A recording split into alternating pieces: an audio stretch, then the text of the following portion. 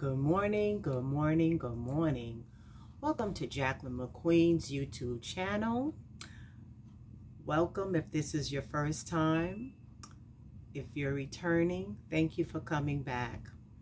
This is going to be episode 3 of When to Keep Your Mouth Shut. Okay, hope you have your pen and your papers. And so you could write down the scriptures if you want to, or just to look at it. Okay. If your words would destroy a friendship. Proverbs 16:28. How many of you have friends, not associates, friends? Usually is one hand, and then it could be maybe 4, maybe 3, maybe 2, or just maybe 1. You have to think about it when it comes to friendship. For me, hard times. Times when you can't even make $1 because you don't even have the 15 cents. How many of you have those type of friends that have been there for you financially, that have been a rock for you, that have stuck up for you if your name came in a negative conversation? I have a friend, and we're still friends. We've been friends since elementary school. Her name is Kathleen. And something happened that really hurt me. And I felt she could have really handled the situation better. So I decided that I ain't dealing with her no more. But then my friend Norma, she was my maid of honor at my wedding. She said to me something very important. She said, Jackie, Kathleen has been your friend since you were in elementary school. In essence, Kathleen knows you. Do you really want to throw away that friendship? And I thought about it. And then, for whatever reason, the years came between us and we didn't see each other or talk to each other. But thank God for Facebook, because now that's my girl, Kat. Kat and I have been through some stuff together. So this is just me as a basis. If you have friends from when you were in elementary school, you knew each other, you grew up together, that always doesn't apply to friendships. But you don't want to hurt that person's reputation with your mouth. You don't want to do that. You don't want to do that. And you don't want to destroy a friendship. You don't. Because when I think about it, my good friends, we have had some knockout, ball out, woo! My friend Roz, and she's dead now. We went through it. But when I tell you, we hadn't been speaking for years. I don't even remember what we argued about. But when my mother died, Roz was right there, as if nothing had ever happened between us. So value friendships. Some friendships, you got to realize that, are they conducive to your growth? Because some friends, and you know, y'all know. So think about if your words will destroy a friendship. And even if it's a type of friendship that you no longer need to be around, you've outgrown that friend, don't destroy it. You know, well, I used to be her friend, but child, I done moved on. Okay? 14, when you are feeling critical, James 3 and 9. Ladies, you know we can go there. You know we can go there. I cannot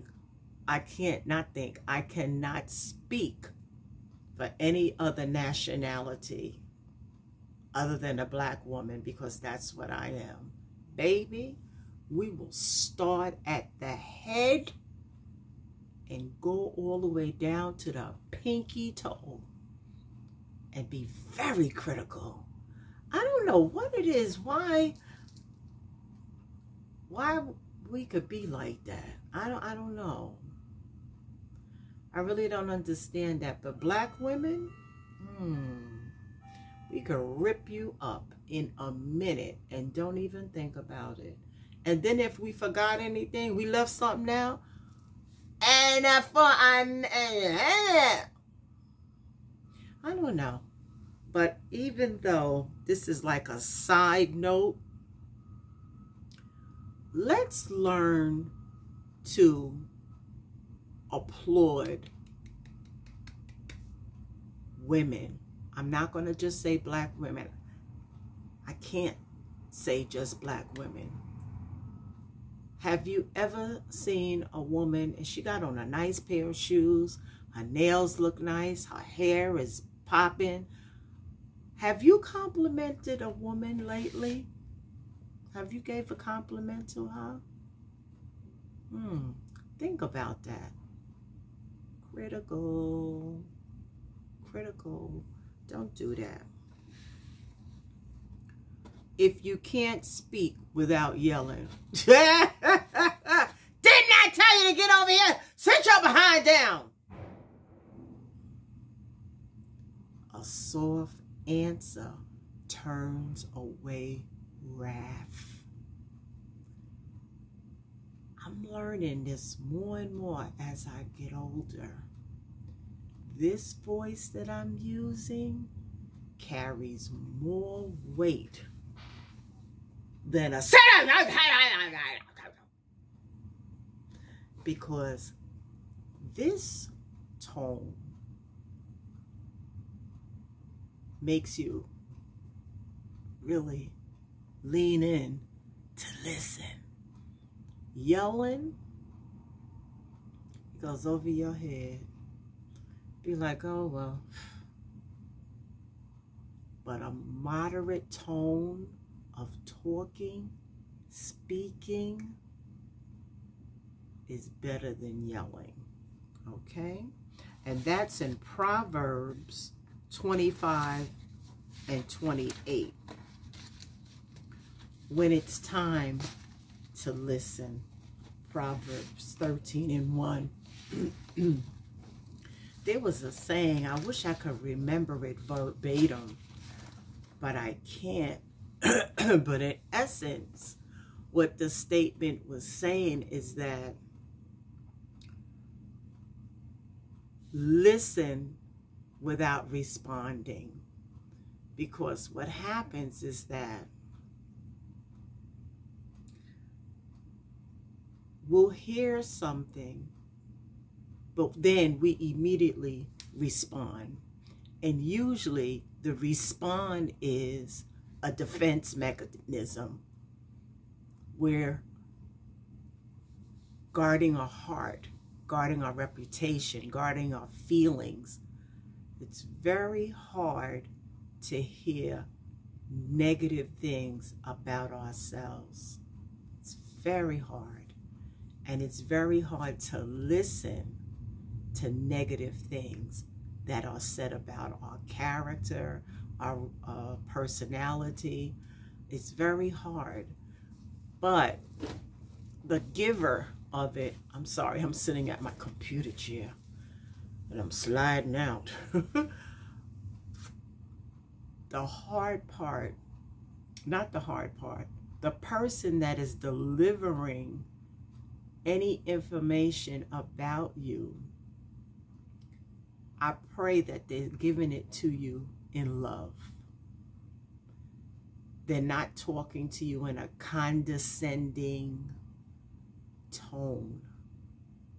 That when they're speaking to you, that even though it's the truth about you, that it's received with love.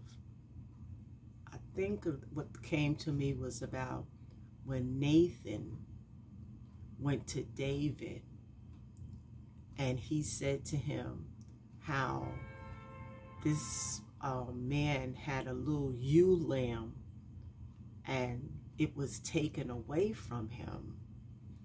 Don't quote me on this because I'm going on not verbatim how King James Version says it, but in essence, Nathan went to David and told him about a wrong that had been done to a man concerning his lamb.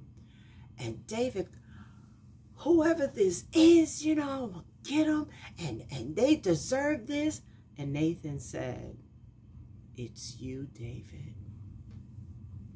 Because David had slept with Uriah's wife.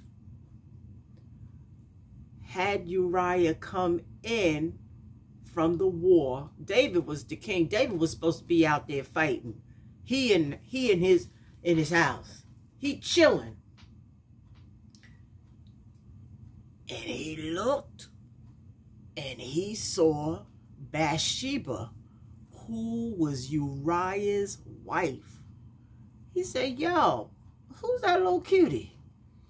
They said, oh, that's Uriah's wife. He said, oh, tell her come out. Bang. Bathsheba got pregnant. So, now David was the king. He could have requested her without, you know, trying to do something on the down low. So now he gonna do Shady Grady. I'm gonna cover this up.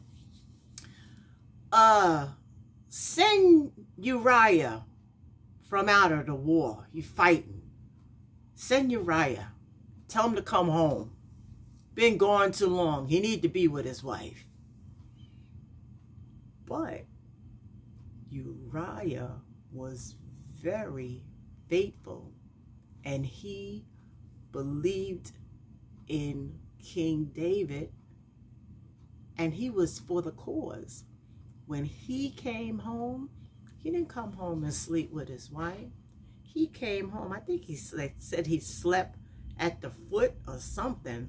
He didn't sleep with his wife.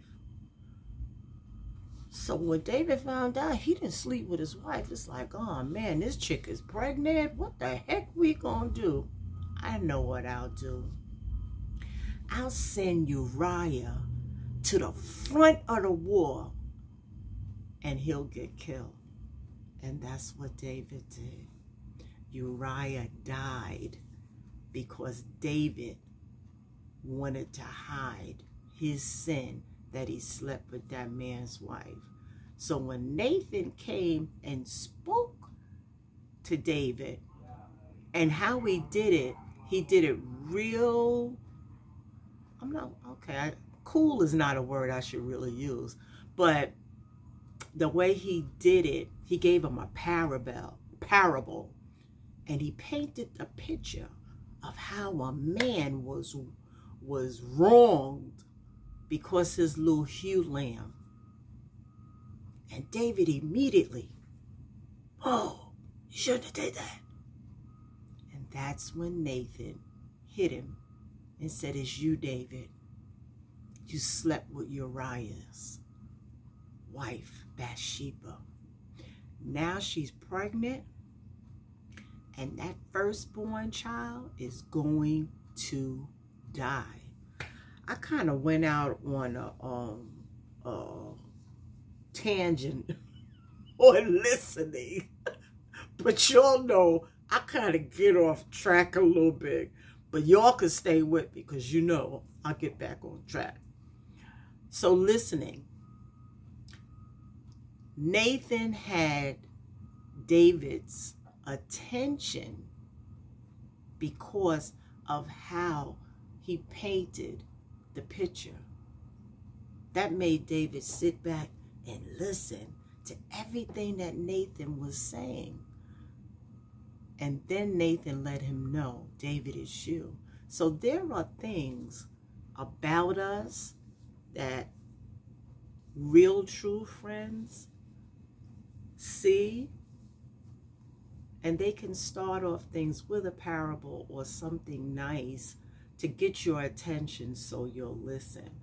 Because being critical, that is very hard to accept, that anything that someone says negative about that. It's a process, and you have to practice it. Practice receiving it. Be receptive. But don't take it from everybody, because a lot of people say things because they're jealous of you. Okay? The story about Nathan and David, there was something I was getting ready to say. Oh, how did Nathan find out? Because Nathan was a prophet. And God is a revealer of secrets. Okay? So, listen. Recently, I had a conversation with one of our overseers. And she said something to me that someone said to me like over 20 years ago about why I have such a love for newborns. And she said to me that your desire for newborns is that you feel needed. And something about because your heart has been hurt. And when she said that, I thought about this guy. No, he's dead now. His name was Spencer. He said, how come you always like to have babies? And I said, I don't know. I said, I thought because it was the nurturing, I like to introduce them to new things and all that. You know, the aha moment when you give them a taste of a food that they've never had besides formula and pablum. And I thought about it, and I had to let it come out of my mouth and say, you're right. Because in caring for children, I know I'm going off, but I'm going to say it because it's a deliverance for me. Whew. Parents have hurt me. They have hurt me. Yes, they were paying me for the service to care for their children, but in the interim, they didn't treat me right. Some of them didn't pay me. Matter of fact, a lot of them didn't pay me.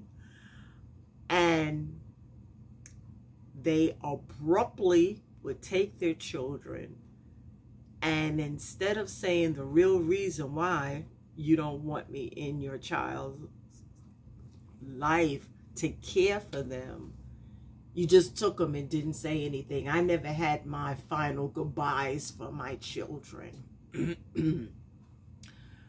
and it's true. She said that with a newborn or a baby, that will cover up the hurt that I have received from past parents. And I received it. I received it. And how she started, we started the conversation, we was ordering stuff from Amazon, child. Now, you know I'm the Amazon queen, right? I've kind of pushed Walmart to the side. I don't even deal with them no more. And we were doing the ordering, and then that's when she bought it. We were talking, and I told her that I said to my husband, it's time for a baby. And she said, why? You got children right here now that love you, and they need parenting and love and nurturing from you. centralize on the ones that are around you and who God has given you for now. Don't worry about a newborn. I was like, all right. Okay, so let us learn to listen. Not always when something is said to react. Listen. There's scripture that says, be quick to hear, slow to speak, and slow to wrath. Listen. Okay? If you may not have to eat your words later. Proverbs 18:21. How do we all know about that? Oh, that's not what it is? Those words are hard to eat back. Oh my God, they hard, they hard. So let's be careful when to keep your mouth shut. Okay? Last one. Nah, we're going to leave that. And this is going to be 1, 2, 3. There's going to be a part 4. Okay? Thank you for watching Jacqueline's YouTube channel. It's really been a blast for me because in doing these videos, it's a help for me also. It's a help. I have a lot of information and I want to share it. I do want to share it. There are a lot of nuggets that I have. And this is stuff that if you don't listen to it now, years later, when I'm no longer here, which will be years, be able to look at that. And I said, wow, that lady, she gave us something to really think about, you know? My desire is to encourage, empower, uplift anyone and everyone that comes into my path. So YouTube is an avenue to me to, what's the word I'm looking for? I tell you, honey, that's a senior moment. To reach millions. To reach millions. So everybody have a very good day. We're getting ready to go to the 4th of July this Sunday. Be safe, wear your mask. Thank you for stopping by Jacqueline's YouTube channel. Please like, share, subscribe, comment. Y'all please hit that like button. Okay? I appreciate it. I appreciate the views. But push the like button. Give me a comment. Let me know. Do you like it? Do you don't like it? Suggestions. Okay? Everybody have a good day. Bye-bye.